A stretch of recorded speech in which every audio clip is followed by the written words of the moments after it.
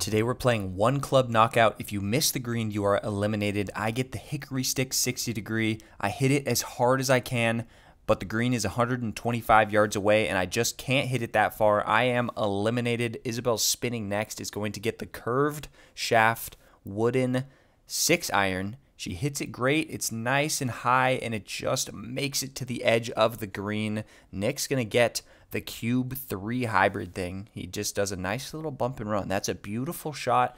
It rolls all the way out to the top of the green. Blake is going to get the McGregor 5 wood. He tries to keep it low, but he just hits it too far, and it ends up in the bunker on the left side. He is eliminated. We've got 2 contestants left. Isabel with her birdie putt kind of chips it up in the air. Not a very good shot from her. Nick rolling this thing downhill. That is a beautiful lag putt. Incredible pace there. Isabel misses her par putt, and Nick is going to tap his in for the win.